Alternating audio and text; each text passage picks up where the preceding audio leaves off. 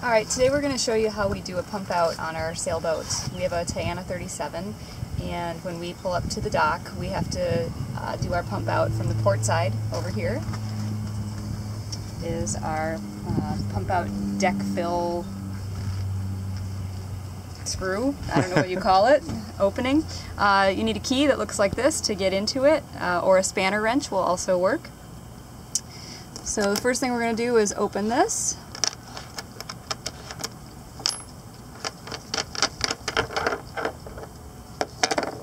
Alright, and on our boat we have another valve that we have to open before we can get the pump out working.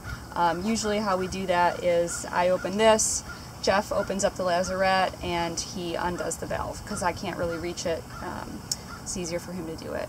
So the next thing we're going to do is we're going to attach the hose that's on the dock to the top of the waste fill, and you'll notice you want the hose running as flat and as unkinked as possible on the dock. Anywhere that you have like a big dip or you've got the hose in a knot, you're going to lose suction, and you just want to suck all that stuff out as quickly as humanly possible. So Jeff is going to go on the dock and hand me the hose, and then we'll show you how we attach it to the deck fill. Action. Alright, so at most docks that you pull up to, you'll see the contraption looks something similar to this. There's going to be a place where you're going to attach it to the deck fill.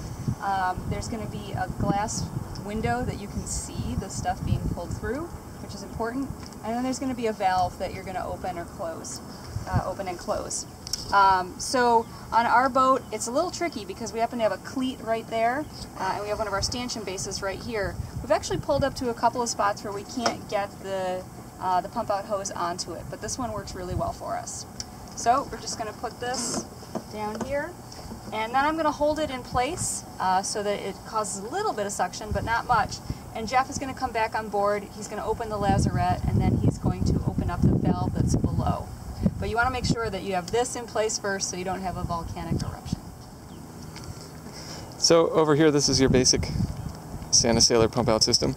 Most of them look like this, and a lot of times if you pull up to a dock, like a fuel dock or something like that, they'll operate it for you. Otherwise, it's just push green to turn on, push red to turn off. So I'm going to go ahead and start it up. There's no real noise. You won't know until you actually open the valve over on the boat. Okay. Alright, and now I'm holding this tightly in place. I'm going to open the valve, and you'll hear it, and you'll see it sucking through the clear glass opening. And you want to make sure that you hold this on really tight, because again, you don't want a volcano of waste on your deck.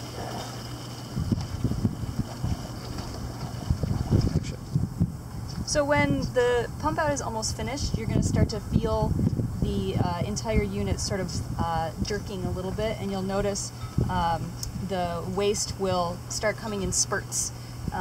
And we have about a 15-gallon tank, and it usually takes maybe a minute or so to clear it out at most pump out stations. So when you're finished, you're just going to want to turn off the valve and have the person on the dock make sure that the unit is turned off.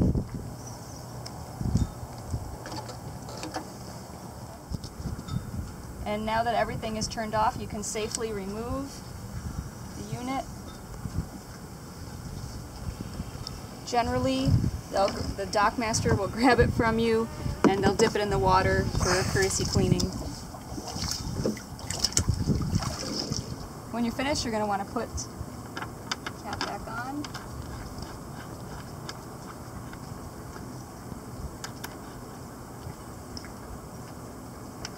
And in our boat, we would want to make sure that we close the valve below in the lazarette, and you're all set.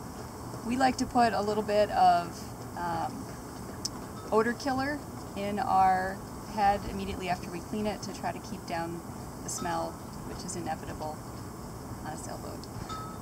Alright, we hope you enjoyed this video. Hope it helps you. If you have any questions, feel free to leave a comment below.